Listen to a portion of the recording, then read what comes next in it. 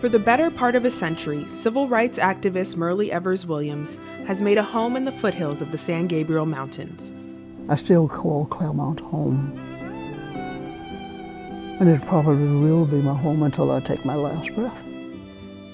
This quiet college community served as the starting point for Evers-Williams' trailblazing career.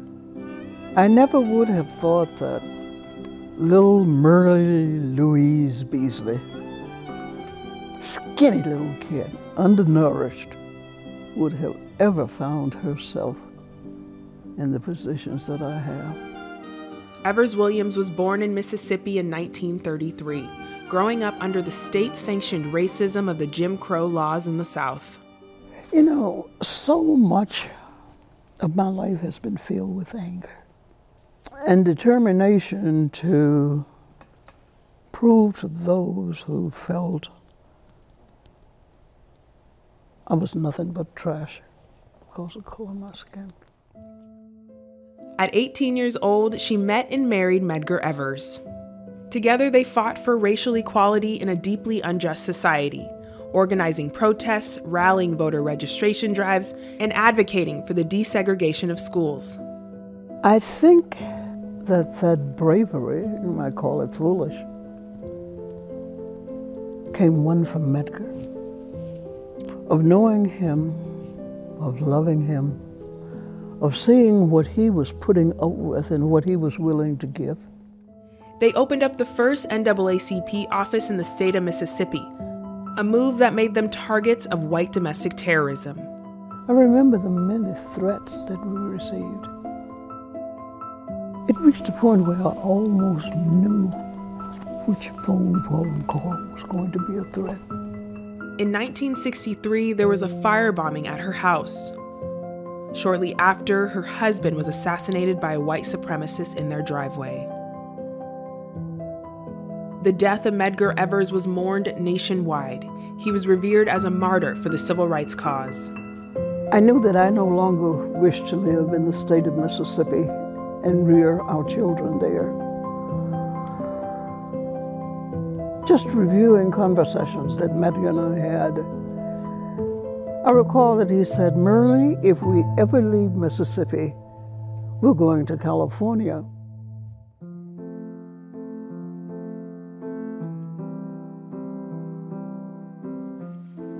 In 1964, Evers-Williams left everything she knew behind, but her drive to break barriers and create lasting change only grew stronger.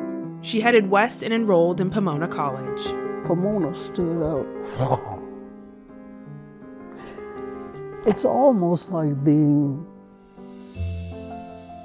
you see the cartoons where an arrow strikes the heart and you know it's right. She graduated with a degree in sociology in 1968. And it was my being here at Pomona with the instructors here and the other people who did not smother me. They gave me space, but they surrounded me by love, understanding, and saying, yes, you can. 2 years out of college, Evers-Williams was again making political waves. Politics has always fascinated me. And the fact that in my native state of Mississippi, people of my color, let alone run for office, we couldn't vote. She ran for Congress in the 24th District of California in the 70s, campaigning door to door.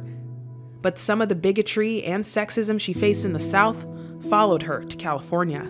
The biggest challenge was my color and the fact that I was female. Females of any color were not warmly accepted into the political battlefield, if I can put it that way. There was a thought that was promoted during that time, quote, "You are only a woman. You do not belong in a tough political fight such as what you will have." Perhaps I should not say this on camera, but I'm going to do it. It made me want to kick ass. Evers-Williams did not win her political races, but she continued to break through ceilings. She took prominent positions in the corporate world. She remarried to civil rights and union activist Walter Williams. Her career moved into civil service, eventually being named the first Black woman to serve as a commissioner of the Board of Public Works for the city of Los Angeles. All the while, she never stopped fighting to seek justice for Medgar Evers' murder, and finally finding it when his killer was retried and sentenced 30 years after Medgar's death. You know, I'm not sure when that verdict came in what it meant, except that I was free.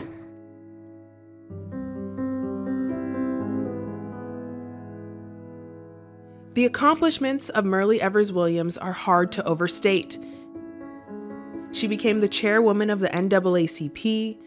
She's been honored with numerous national awards.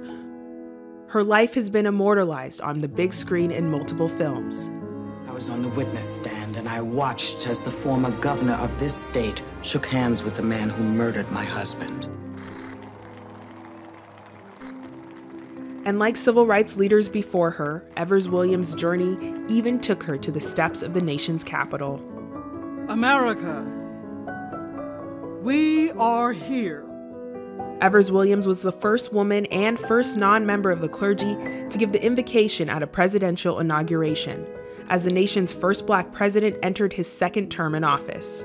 150 years after the Emancipation Proclamation and 50 years after the March on Washington, we celebrate the spirit of our ancestors. Her moving speech was televised across the globe in 2013. We send a message to the world that we are strong, fierce in our strength, and ever vigilant in our pursuit of freedom.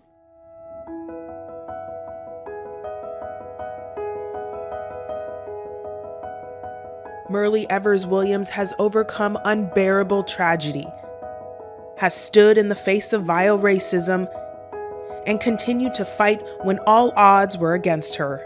Still, optimism remains. You know, if I have to say anything to you, it's that I am so blessed. She resisted a comfortable life, and it came at a great personal cost. Her fight, her persistence, and her sacrifice forced a nation of liberty and justice for all to reflect on its values. The pain and the scars that come from being my color and living in a segregated society is painful. It's something you don't forget. It's something that you gain strength from, not only to survive, but to thrive. It is something that is instilled in you where you want to help people, regardless of the color of skin, to understand each other, to realize that we are all human beings. We are different, but we are human beings.